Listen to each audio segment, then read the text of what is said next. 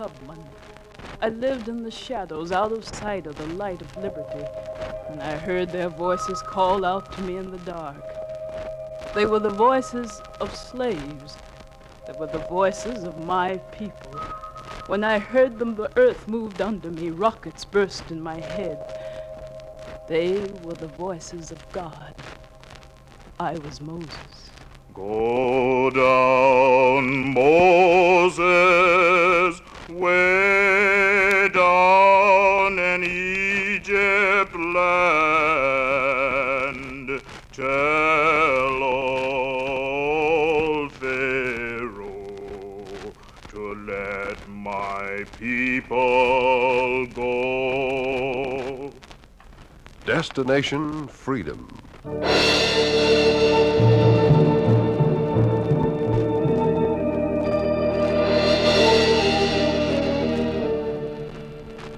The Chicago Defender and station WMAQ bring you Destination Freedom, a special radio series dramatizing the great democratic traditions of the Negro people, interwoven in the pageant of history and a part of America's own Destination Freedom.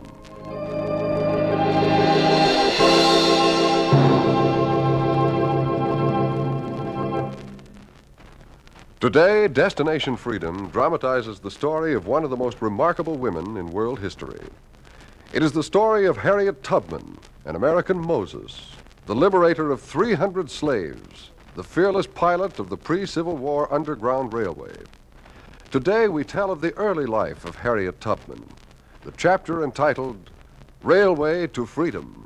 Tell old Pharaoh to let my people go. The voices were still that day on a plantation in Maryland where I grew wild like a weed, one of 11 children, one of a dozen slaves.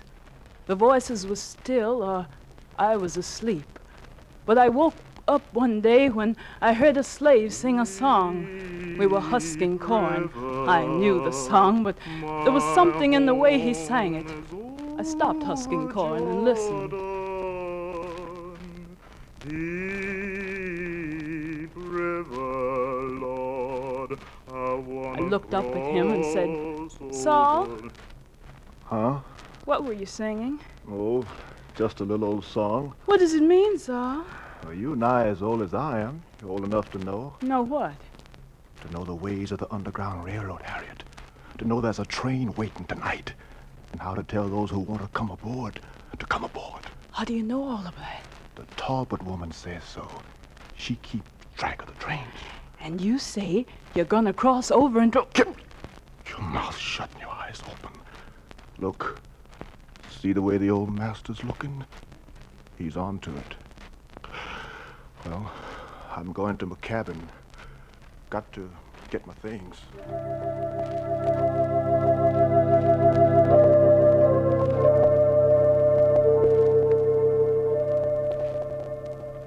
I kept my eyes open, wide.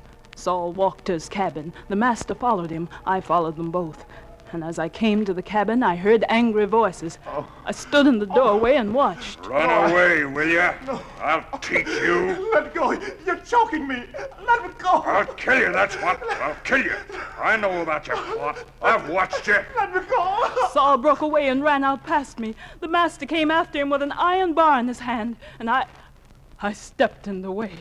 I blocked the door. Get out of my way, girl. Move or I'll crack your devilish head. I was afraid, but I wouldn't move. I saw him lift the iron bar, and then his hand struck down. Oh!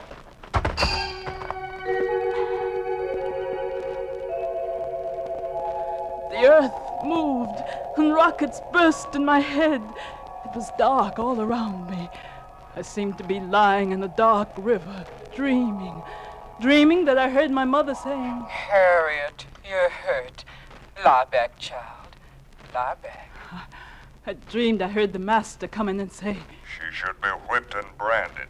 She tried to block my way. Why can't she be peaceful like her brothers?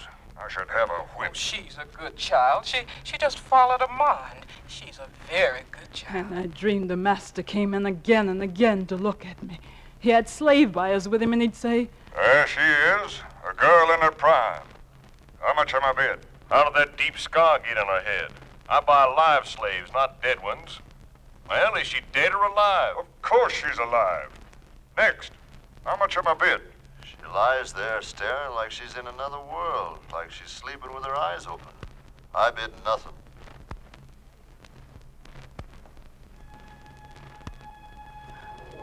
I went on dreaming and dreaming. Inside my head, the rockets kept bursting. I dreamed of a land far away. And when I tried to get up to go, I'd hear my mother say, Harriet, lie back. Tossing like that, you'll throw yourself out of bed, child. Lie back. I sank back into the dark river. I lay there floating a long, long time before I heard her say, Now, stand up, Harriet. Look, there you're standing again. Again? It's a miracle. Wait till I tell you, brothers, we've nursed you back to life. Nobody believed you'd live. How long was I sick? 2 seasons. 2 seasons just lying here? Oh, you'd sleep sometimes, and you'd talk out loud sometimes, like you was dreaming. You'd talk about the master. Don't you remember? Some things. I remember some dreams. I remember dreaming about Nat Turner. Don't speak his name out loud. I dreamed I heard Nat Turner call Nonsense. to me. He's been hanged and buried 10 years, girl. Get him and his deeds out of your mind. He called me and told me how he burned the plantations and made an army of slaves to fight. And he called me and said, Harriet, do what I did. And I said, I can't do what men do. I can't lead an army. Then he said, you can do more. You can lead an army across the River Jordan. If that's all you dream, then keep quiet. That was not all. Didn't you dream good things? Yes. I did dream once I was praying. I was praying for the master and all the masters. They were looking down at me to see if I was worth buying. That was no dream. They were here. I dream I prayed to the Lord to change their hearts, but he would not. Then I said, Lord, if you won't change them, kill them. Well, who talks of killing on my grounds? This another plot? Oh, it's just Harriet's first day out of bed, Master Bodias. She can stand up now. So this is the little hero who tried to help Saul escape, huh? Now Saul will work his life out in the fields, where you'll go. Oh, the child is weak, Master. The child is worthless. Scrawny, sickly, she's been a burden to me, but now she'll earn her share. And whatever's in that addle head of yours, girl, get it out. There'll be no revolts, no escapes. If you've got any sense left, you'll obey laws. You'll be satisfied. You work in the fields. No, please. She's too weak to work in the fields. Please. She's too weak to eat. Please. Mother, stand up. The master's right. It's in the fields where I should work. Perhaps you really are half-witted. You want the field, huh? I want to work where there'll be fresh air and sunshine. I want to work where I'll grow strong. I'll take the fields.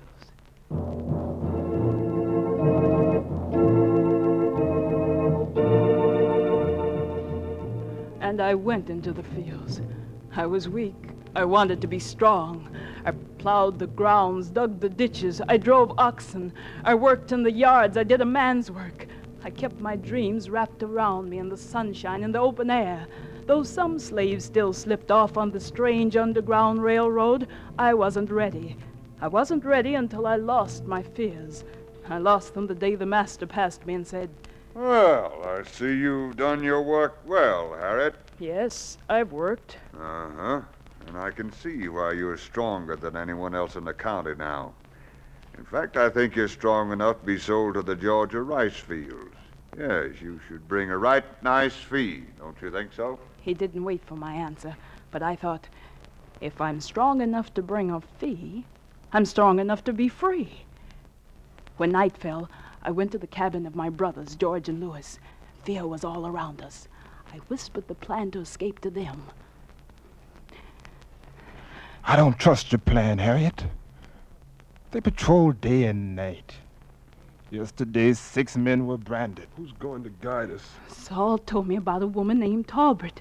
She can give us money and help. You see, George, let Harriet free us. All right. We'll meet you in the North Woods whenever you say. But I don't like it. It's too risky.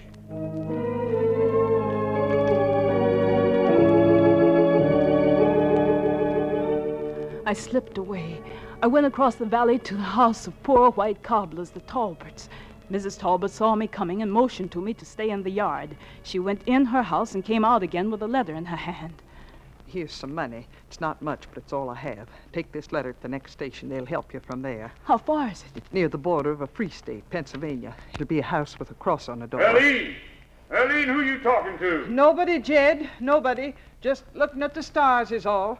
It's my old man. He hates the slaves. They're the cause of us being poor, he says. Eileen! You getting mixed up in that underground business again? No, Jed, no. I'm coming. Hurry now. How'll I go? How'll I know the way? Just follow the North Star. Eileen! Eileen!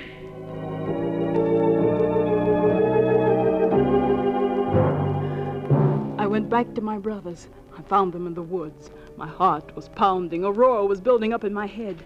I talked to them of the trip, but they said... Tonight they're watching all the roads. They always watch the roads. But running against them like this is certain death. And what is slavery? We'll take our chances. You know nothing of the North, I'll not risk it with you. You mean that? I mean it. And you, little brother? Last night another slave was sent to the gallows. He'd been betrayed by those he thought were friends. Your friends could be the same. I'll take my chances here. Stay here. Come on, be sensible. No! No, I won't stay here. Why risk it now? Because there are two things I've got a right to. Liberty or death. One or the other I mean to have. I shall fight for my liberty. And when the time comes for me to go, the Lord will let them kill me. If you go, you'll go alone. I'll go alone. Then go your way. Louis, come on. Come on. Brother! Oh, brother, don't leave me alone. Brother! The earth moved again. The rockets were off in my head again. I turned round and round. I thought of my mother, brothers, sister in the row of cabins I could see from where I stood. Then I turned and looked up at the North Star. It was brighter than any star I'd ever seen. I walked toward it.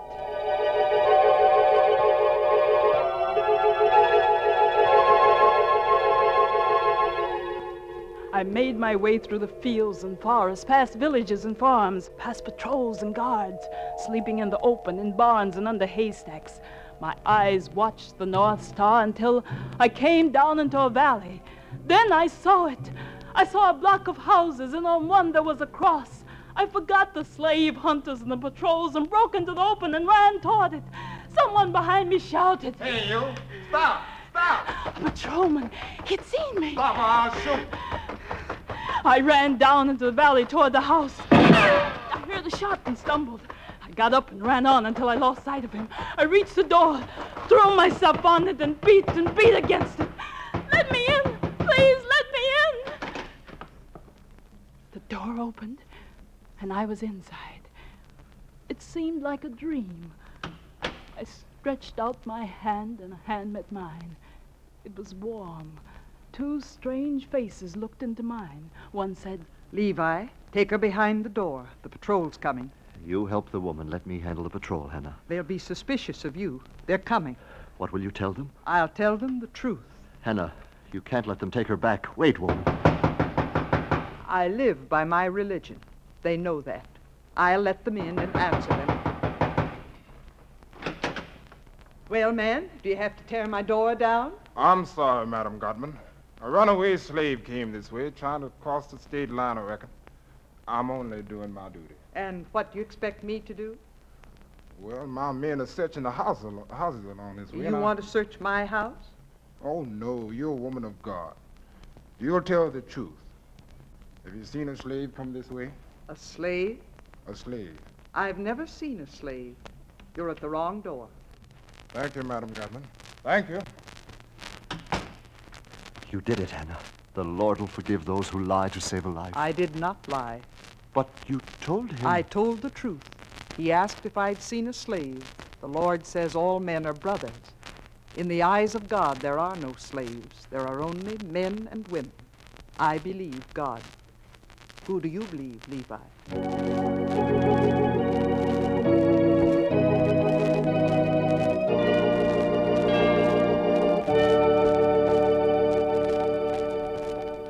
I believed I was in a new world.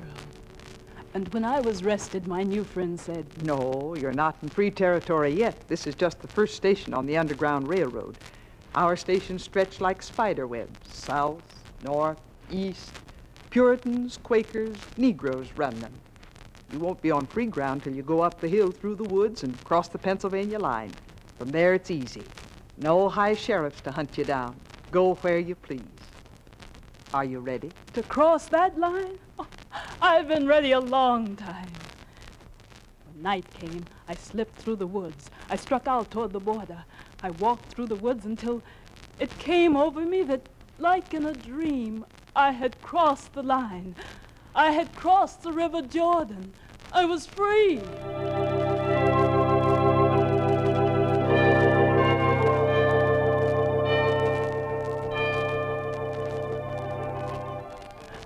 I stood and looked around me. I was free. I looked at my hands to see if I was the same. There was such a glory over everything. The sun came like gold through the trees. I felt I was a part of the air and the sky. I could go to Canada. I had left behind me the land I hated. Whips and chains and fears and overseers were all behind me. Ahead was a new, clear life. And then, somehow, I was lonely. I was free, but there was no one to welcome me. I remembered my home was with my brothers, sister, mother. And then, my head, the earth seemed to move under me. My head seemed to split apart, and I heard the voices of my people calling me. And it was then I knew which way I had to go. I turned from the North Star. I found my way again to the door with the cross on it. It opened before I knocked. Well, welcome back, Harriet. Welcome? Yes, your supper's ready. It's on the table. You expected me to come back? Yes, don't look surprised, friend. We knew you'd come back. But how? I didn't... Sit down. We've been away stationed for guiding escaped slaves for about 10 years now. Some pass this way once and we never see them again. They are satisfied to get their own freedom. Who can blame them? But now and then, one comes our way who's got the flame burning not just for his freedom, but for his brothers, sisters, friends. You burn that way, Harriet. How did you know? You were thinking, what a great thing a new liberty is. You were free, but when you thought of millions who were slaves, you said, what good is my being free when my brothers are slaves? Yes, I did. Then you felt you would have no peace until the last slave was freed. That's why you came back. Many men, white and black, feel that way. It's why we run the underground. Our part is to wait for slaves to escape and to help them on. That's not the part I want to play. What part do you want? I want to go down and bring them out. I want to put them on the train and guide them. I want to be the conductor.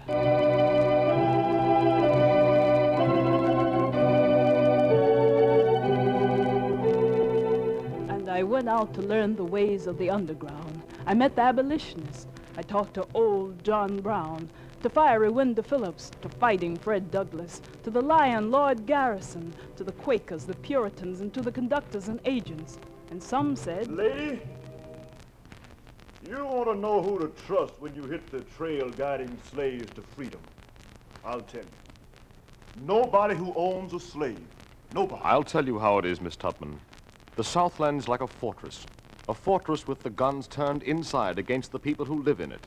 If thee goes back too much, Miss Tubman, thee'll never get out again.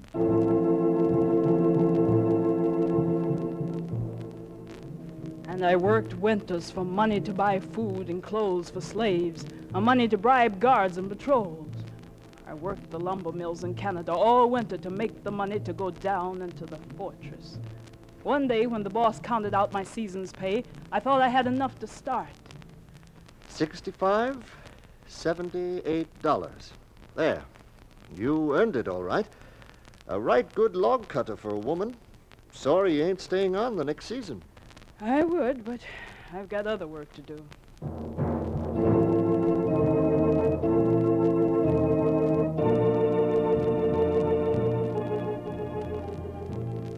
I was ready to do my real job. I went down into the slave grounds. I gave the signals, planned the escapes. I talked with them, passed guns to them, planned the outbreaks, and went deeper and deeper into the slave belt until my name seemed to spread before me. Sometimes I was a man, sometimes a woman. I walked. I rode horseback. I drove wagons and funeral cars. And once I took a train. Hey, you, where you think you're going? Me, sir? She look mighty like that there rebel slave Tubman. Speak up. Where's your master? Where you going? You can see by my ticket. I'm going south. No. South to Maryland. No, I see. No, she couldn't be Tubman. Now would a rebel slave be heading south? No, sirree. All aboard! Let her roll.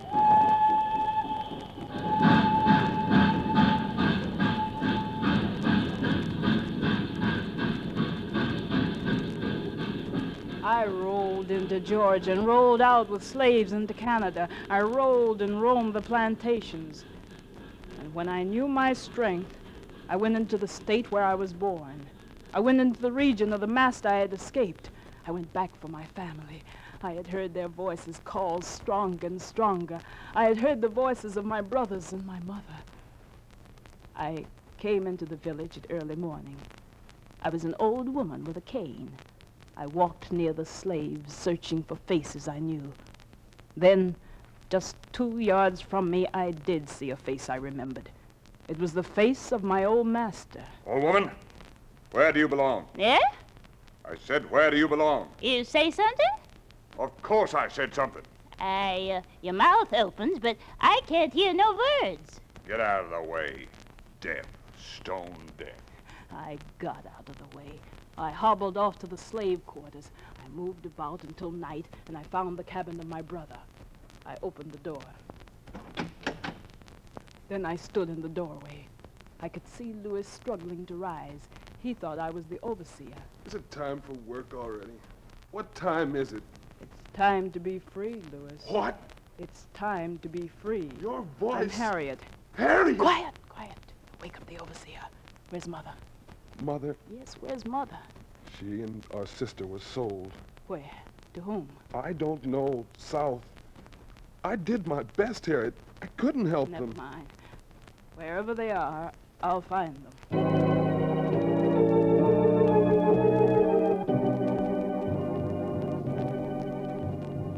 I took my brother away to the new land, and I took 10 more from the rice fields with us. I saved my brother, but as I looked over the land for the woman who had brought me into the world, there was a fear in me I'd never known before. It seemed I was growing cold, deaf again. I could hardly hear friends who'd say, You've had your share of the dangers, Tubman. Every slaveholder knows and hates you.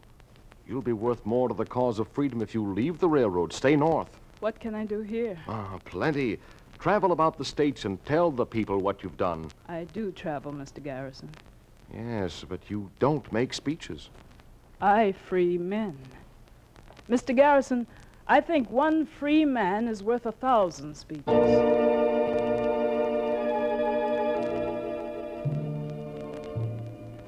I didn't say that the pressure on my head was almost too painful to bear. I knew being still would never stop it. I went down again into the armed camps. I went searching along the levees, the swamplands, looking among slave workers until I saw slaves marching from a mill. A guard was calling them on, and one came by, an old woman who looked older than I had ever pretended to be. She looked up into my face. It was my mother. Her lips parted. She said, Harriet, Harriet, my child. All right, what's holding up the line there? Move on. Mother, I've come to get you. Don't talk, child. Don't talk. Well, I tell you, tell them. Sing. Don't talk. Just sing. Move on up there. Move on. The line passed. She was gone. I went through the men's quarters. I found Saul. Help me, Saul. I have the plans and the money. Help me to tell everyone who wants to come with us to slip away quietly. I can let them know. Go back to the river and wait. I'll sing. Those who understand, they'll come. That evening, Saul walked by the cabins, walked by the overseers and the guards, and he talked to the people. Steal away, steal away, steal away to Jesus. Steal away. And by nightfall, 19 had stolen away quietly to the riverbank. At night, we waded through the waters. We struck out for Canada. We dodged patrols. We climbed hills. We moved by day and slept by night. One was afraid and said, We'll never make it. Already they're catching up with us. The dogs will be on us. We crossed the river again. Once we fought off a patrol and escaped to the hills. Then one man fell behind. One man said to me, I'm not going any further. You're out of your head. I'm going back to live. I won't die out here. I had an answer, an old answer I'd used before on other trips. I put it against his head. Why do you point the gun at me, Harriet? You'll go on, or you'll die. Oh. Which is it? He went on. Night after night, clouds covered the North Star, and I felt the trees for the moss to tell our way. We trudged on, tired, hungry. My mother kept beside me, her head high. And then we broke through the forest and into the clearing.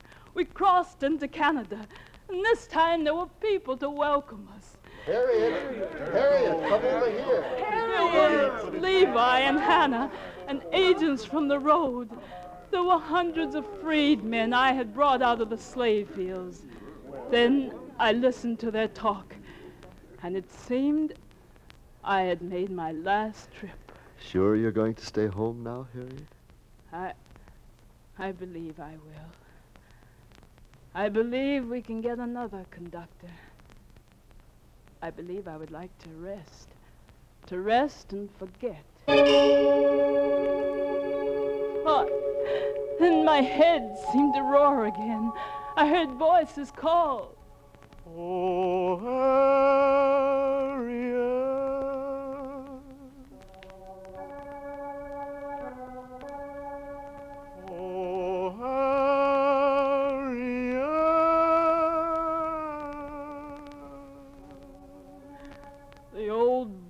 My head seemed to pain again. The earth moved, rockets burst in my head. I listened to the voices. They were the voices of slaves. They were the voices of my people. They were the voices of God. I was Moses. I answered them. Go down, Moses, way down in Egypt land. Tell old Pharaoh to let my people go.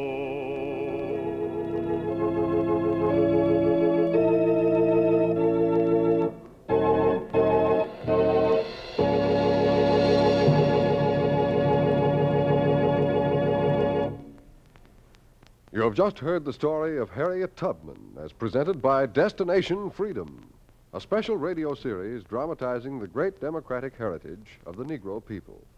Destination Freedom is brought to you by WMAQ's Department of Public Affairs and Education and the Chicago Defender. It is written by Richard Durham, and the production is under the direction of Homer Heck.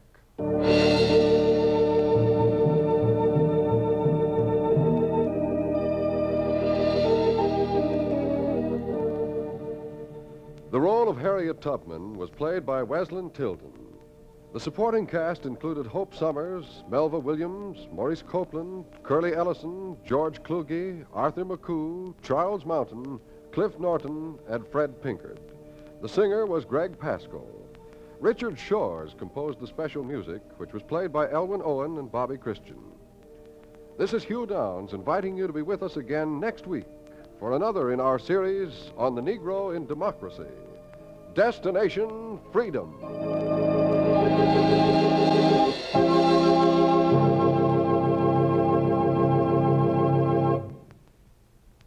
This is NBC, the National Broadcasting Company.